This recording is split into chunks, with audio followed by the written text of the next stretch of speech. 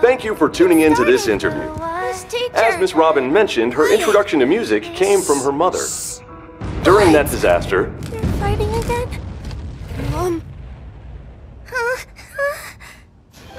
Don't be afraid.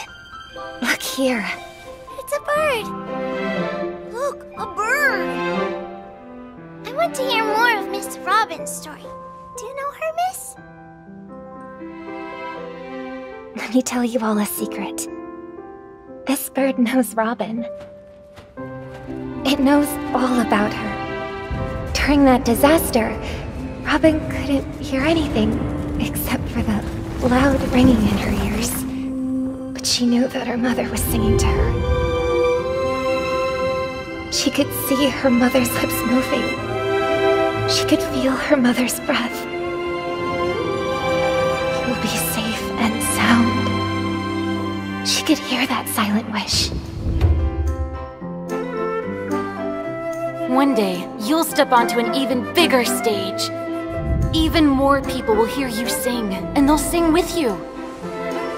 No, I'll sing with both of us, brother. Right, both of us. She wanted to spread that wish through song. And weave in even more wishes.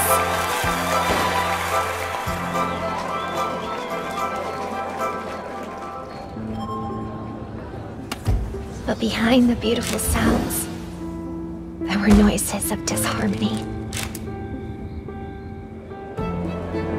Sounds of every form encircled her. The gazes of many followed her.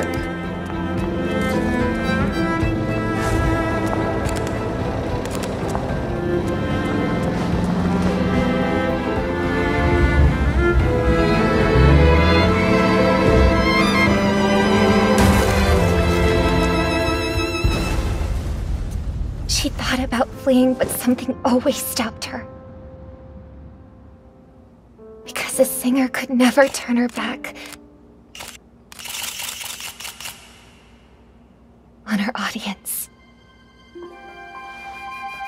Or herself.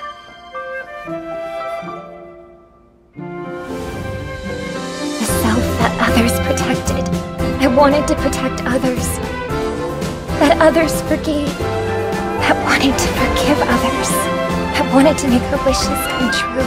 The self that wanted to make others' wishes come true.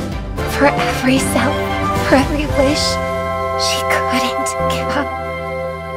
Miss, I also want to sing on stage and sing for Miss Robin. Can my wish come true? Of course it can. Let's start now.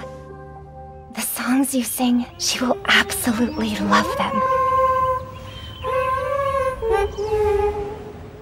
Thank you, Miss Robin.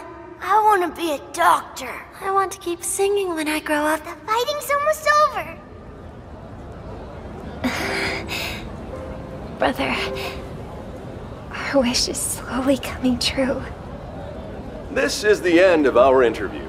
It is reported that Miss Robin has now left for Penacony. Dear friends, we hope to see you again on the planet of festivities.